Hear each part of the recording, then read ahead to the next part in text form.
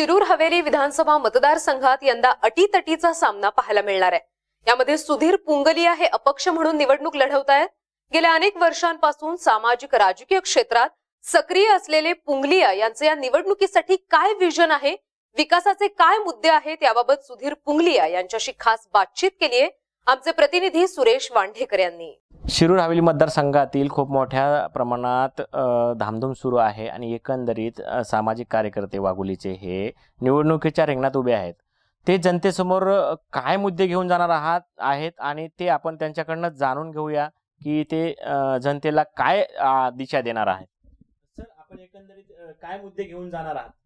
वेगवेगळे मुद्दे आहेत। एक तर रिंग रोडचा मुद्दा आहे, नगर रोडच्या रुंदीकरणाचा मुद्दा आहे, ट्रॅफिक खूप जाम होत आहे, लोकांना त्रास होतोय, खूप पोल्युशन होत आहे, आजार वाढत आहेत लोकांचे, वेळ वाया जातोय। नंतर वृक्षारोपणाचा खूप मोठा मुद्दा बाकी आहे। त्याच्यानंतर लोकांना खेड्यापाड्याच्या लोकांना येण्या जाण्यासाठी साधनं उपलब्ध नाही आहेत। आतमध्ये 6 सीटर वगैरे रिक्षा वगैरे काही सोयी नाही आहेत, बस जात नाही आहेत। नंतर पाण्याची खूप मोठी समस्या आहे, लोकांना पाणी पुरवठा करणे अर्जंट अत्यंत आवश्यक आहे। कचऱ्याचं पण काही आयोजन नियोजन काहीच नाही आहे। असे अनेक प्रश्न आहेत, ते लोकांसमोर घेऊन जाणे आहे। संघातील खूप राजकीय धामधूम चालू आहे। एकंदरीत पाहता वाघोलीचे सामाजिक कार्यकर्ते हे निवडणूक लढवत आहेत, त्यांच्याकडनं आपण जाणून घेऊया की ही निवडणूक आपण का लढवत आहात। लोकांचे बरेच प्रश्न अनेक वर्षापासून पेंडिंग आहेत।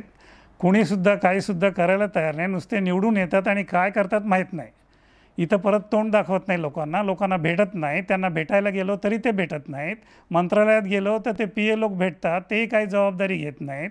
मंत्र्यापर्यंत कोणी सामान्य माणूस पोहोचू शकत नाही। मंत्रालयात जाणं पण कठीण आहे, बाहेर 2-2 तास रांगा लावाव्या लागतात। म्हणजे लोकांची काहीच काळजी नाही आहे। एकंदरीत तुम्ही जे निवडणूक लढवत आहात तर आपल्याला निवडून का द्यावे लोकांनी?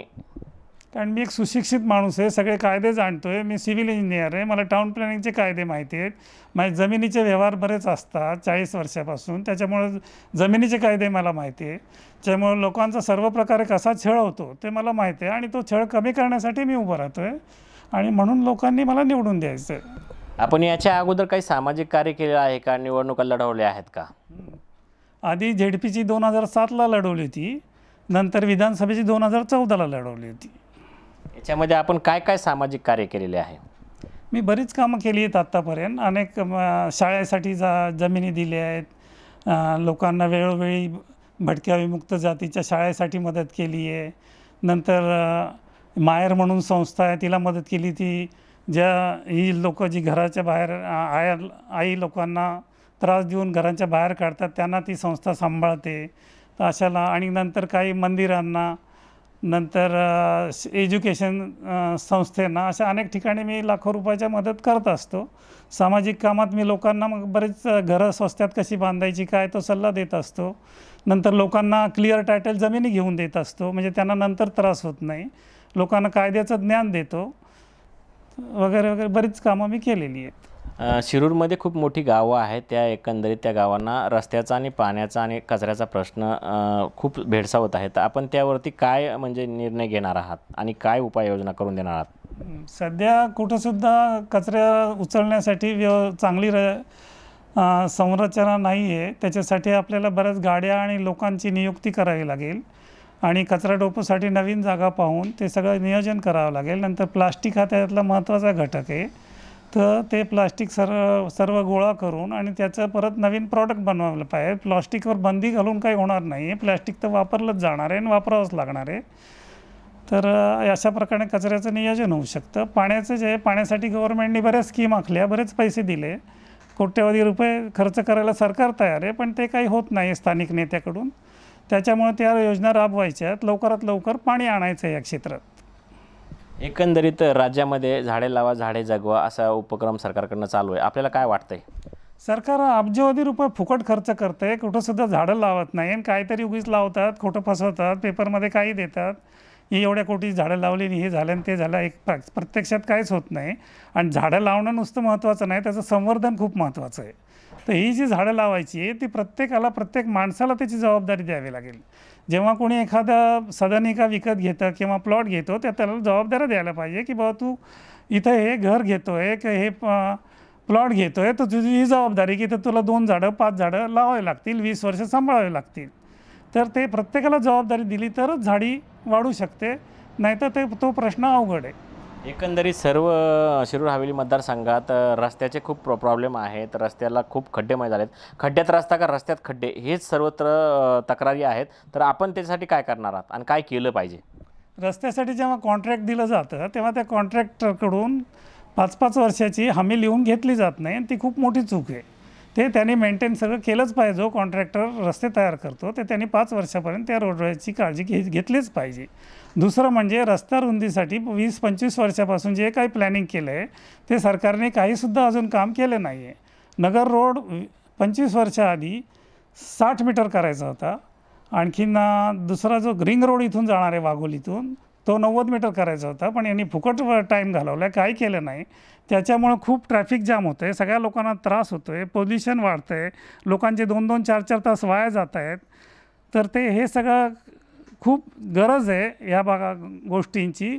तर नगर रोड रुंद करणे, रिंग रोड लवकर टाकणे, ही सर्व कामं करणे, म्हणून ती कामं मला अर्जंट करायची आहेत, म्हणून मी उभा राहतो आहे. एकंदरीत पाहता शिरूर हवेली मतदारसंघामध्ये खूप मोठ्या प्रमाणात MIDC आहे, पण तिथे वाढती गुंडगिरी यामुळे कंपन्या सोडून जात आहेत. तर आपण त्यासाठी काय करणार आहात? ते वाढत्या गुंडगिरीला स्थानिक नेते जबाबदार असतात, तर त्यांची जबाबदारी येते. उगीच पैशासाठी लोक काही करतात, कंपन्यांना धमक्या देतात की हे भंगार आम्हालाच विकायला द्या आणि हे करा ते करा, आमचे ट्रक लावा. तर ही जी गुंडगिरी आहे ही संपवायचं सरकारचं काम आहे. ते वरून त्याप्रमाणे कडक कायदे झाले पाहिजेत. स्थानिक पातळीवर ते होणं अवघड आहे, वरून कडक कायदे झाल्याशिवाय हे काही बंद होणार नाही. एकंदरीत आपण निवडणूक लढवत आहात, तर ह्या सगळ्या सुखसुविधा देण्यासाठी आपण जनतेला काय आश्वासन द्याल? मी जर निवडून आलो तर 1-2 वर्षात बरीच कामं ह्याच्यातली सगळी मार्गी लावून टाकीन. काही कामं अशी शिल्लक राहणार नाहीत. आणखीन मी म्हणजे नुसताच अक्कल शिकवणारा माणूस नाही, प्रॅक्टिकल स्वतः काम करणारा माणूस आहे तसं. आणि पण त्यासाठी सर्व सरकारी डिपार्टमेंटचा जर सहयोग असेल तर मी भरपूर कामं भूतासारखी करू शकतो. स्थानिक नेत्यांनी सांगितलेलं आहे की आम्ही या काळात, या 5 वर्षाच्या काळात भरपूर निधी आणलेला आहे आणि खूप विकास कामे झालेली आहेत. तुम्हाला काय वाटते? काहीसुद्धा झालेलं नाही आहे. निधी असाच पडून असतो, कामं काहीच होत नाहीत आणि लोकांचे नुसते हाल होत आहेत. एकंदरीत आपण जनतेला काय सांगाल की तुम्हाला निवडून द्या म्हणून काय सांगाल? बरीच कामं आहेत ती सर्व करायची आहेत मन लावून. आणखी जनतेची काळजी करायची आणि जनतेच्या प्रेमापोटी मी उभा आहे. जनतेचे हाल मी पाहतो आहे, माझे स्वतःचे हाल होत आहेत. किती ट्रॅफिकमध्ये जावं लागतं, माझा किती वेळ जातो आहे, किती माझा बिझनेस लॉस होतो आहे. त्याच्यामुळं मला जाणीव आहे प्रत्येक गोष्टीची, म्हणून मी जनतेचं मला निवडून दिलं तर मी त्यातला जाणकार आहे, मला सगळी माहिती आहे. तुमचे हाल का होतात ते मला माहिती आहे आणि ते प्रश्न मी सोडवू शकतो आरामात, म्हणून मला निवडून द्यायचं त्यांनी. मोठ्या प्रमाणात शेतकऱ्याचे प्रश्न, तरुणांची वाढती बेरोजगारी याबद्दल आपण काय सांगाल? सरकार जे काही करतं त्याच्यामुळे बेरोजगारी वाढत आहे. मुख्य म्हणजे आता बिल्डिंग इंडस्ट्री आहे ती खूपच त्रासात आहे, कष्टात आहे. त्याच्यामुळे फ्लॅट विकले जात नाही आहेत. रेरा वगैरे कायदे आले ते म्हणजे चुकीच्या स्वरूपात पुढे आले. रेरा कायदा मुख्यत्वे आला तो बिल्डर लोकांनी जर एखादी स्कीम केली तर ती जे टाईम लिमिट सांगतात त्याच्यात त्यांनी ताबा द्यायला पाहिजे फ्लॅट वगैरेचा. ते लोक देत नाहीत म्हणून रेरा आला आहे. तर एखादा समजा प्रोजेक्ट आहे, एखादी बिल्डिंग आहे, ती 12 महिन्यात द्यायचं कबूल केलं तर त्या बिल्डरनी द्यायलाच पाहिजे. बिल्डर जनरली काय करतात की ते बिल्डिंगवर लोकांकडून पैसे घेतात आणि ते दुसरी जमीन घेऊन तिकडं पैसे अडकतात, लोकांना फसवतात, लोकांना ताबा देत नाही वेळेवर. त्याच्यामुळं रेरा आला आहे. तर रेरा कायदा फक्त याच्यासाठीच असावा, असा कायदा असा की 80% रक्कम त्याच बिल्डिंगला वापरून जो वेळ ठरवली त्या वेळेत ताबा देणे, नाही तर त्या बिल्डरला जेलमध्ये पाठवणे, असे स्ट्रिक्ट कायदे असल्याशिवाय हे काही होणार नाही. आणि रेरामध्ये आलतू फालतू ज्या गोष्टी टाकल्या आहेत त्या सगळ्या काढून टाकायला पाहिजे. दुसरी महत्त्वाची गोष्ट की बिल्डर लोकांना हे रेराच्या कायद्याखाली जेलमध्ये पाठवतात, ते अत्यंत चुकीची गोष्ट आहे. त्यांना जेलमध्ये पाठवण्याची, त्यांनी ज्या वेगवेगळ्या जमिनी वगैरे दुसरीकडे जी इन्व्हेस्टमेंट केली ते सगळी सरकारने ताब्यात घ्यायची. त्याची जी इमारत चालू आहे ती सरकारने त्याला पूर्ण करायला लावायची. त्याला जेलमध्ये नाही टाकायचं, त्याला कामाला लावायचं. त्याने ज्या जमिनी घेतल्या सरकारने ताब्यात घ्यायच्या. आणखीन बँकांना सांगायचं की यांना लोन द्या, हे प्रोजेक्ट कंप्लीट करू द्या, ती बिल्डिंग कंप्लीट करू द्या, लोकांना वेळेवर कामं त्यांचं पोझिशन द्या. ते महत्त्वाचं. एकंदरीत आपण पाहिलं की हे जनतेला काय मतदार राजांना आव्हान करणार आहेत, भावनिक आव्हान काय करणार?